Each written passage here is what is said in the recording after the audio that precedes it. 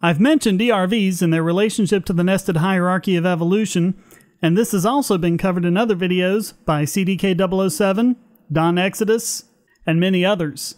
This is extremely powerful science, and I strongly recommend you watch at least one of these videos before continuing with this one. This should be a slam dunk for evolution, but of course creationists will do anything they can to avoid accepting it. In this case, they keep claiming that ERVs violate the nested hierarchy while not understanding how this is actually happening.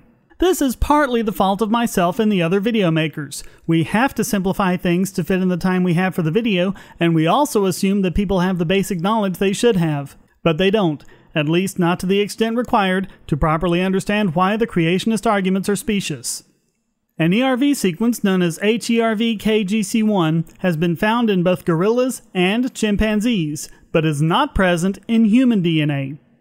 Gorillas diverged from an earlier common ancestor to us, and chimps from a later one, so this ERV must have been present in that earlier common ancestor, as the chances of the virus inserting itself twice in the exact same place is astronomical.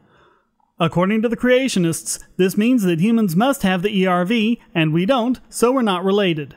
This is based on a complete ignorance of genetics and how evolution works.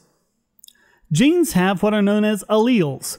For example, a flower might have only a single gene for color, but many alleles, red, yellow, white, etc.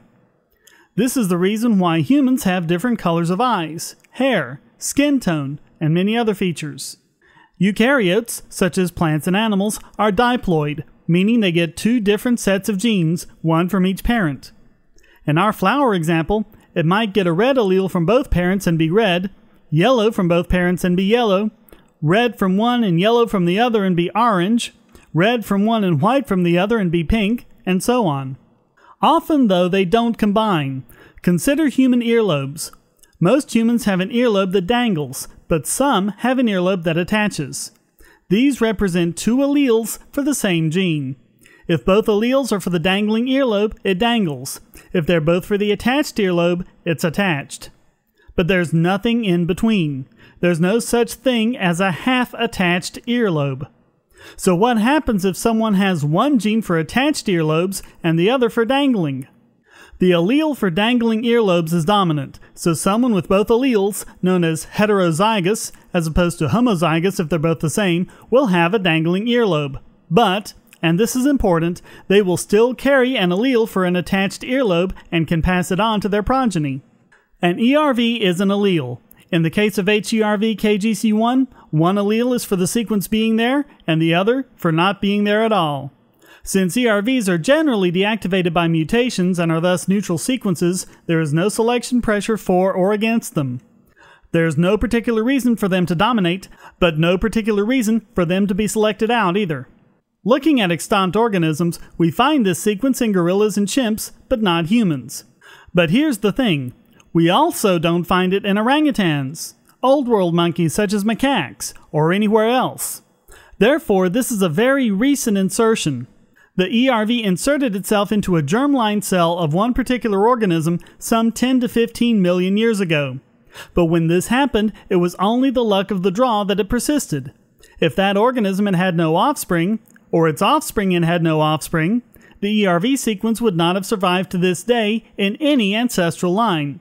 It just isn't the case that this event causes the sequence to instantaneously appear in every single member of the population, as the creationists seem to think. So the sequence must grow over time, and it becomes one allele in the population, with the absence of the sequence being the other allele. Both the earlier common ancestors of gorillas, chimpanzees, and humans, and the later common ancestors of chimpanzees and humans, would have had both alleles in their populations to varying degrees. Remember that evolution is the change in the allele frequencies over generations. Also, keep in mind that speciation events are often driven by a small segment of the parent population that has been separated in some way, by space, or by whichever resources are being competed for, or whatever. In a smaller subset of the population, it is statistically less likely that their allele frequencies will be representative of the population as a whole. And given that these separations generally happen with subsets that are more closely related to each other, the frequencies can vary widely. So for the human line to lose the allele for this ERV, there is only one simple thing that needs to have happened. The subset of the population that separated and led to humans had a very low frequency of the ERV allele. Over time, through genetic recombination can eliminate ERV sequences, and the luck of the draw, the allele disappeared. This kind of thing happens all the time, and is no surprise to anyone educated on the subject. Now, if this had been a much longer established ERV sequence, there would have been trouble. Say the ERV happened before the time of the dinosaurs. Say it's there not only throughout all of mammalia, but also in all of the birds, crocodiles, and other archosaurs, as well as many current species of reptile. Then the nested hierarchy might be called into question, as it's unlikely that a sequence would survive for that long in every single branch of descent without becoming fixed in the population. The further back the allele goes, the less of a chance of it being weeded out, but the more recently it occurs, the greater the chance of the allele disappearing in one population or another. So the absence of this allele in humans does nothing to falsify the nested hierarchy of evolution. Quite the contrary. We can easily tell that the genetic sequences flanking the ERV in chimps and gorillas is an incredibly close match to humans. Exactly what we would expect, 1.6 to 1.7% different. Trying to make humans out to be unrelated because of the missing ERV sequence is ludicrous given the vast similarities at the insertion site and the relative probability of the ERV allele disappearing from the early human population. Really, all this tells us is that chimpanzees, bonobos, and gorillas are more closely related to each other than any of them are to humans, and that they all diverged in a relatively short time. But then, we knew that already, so this is simply a confirmation of the amazingly consistent nested hierarchy predicted by the theory of evolution.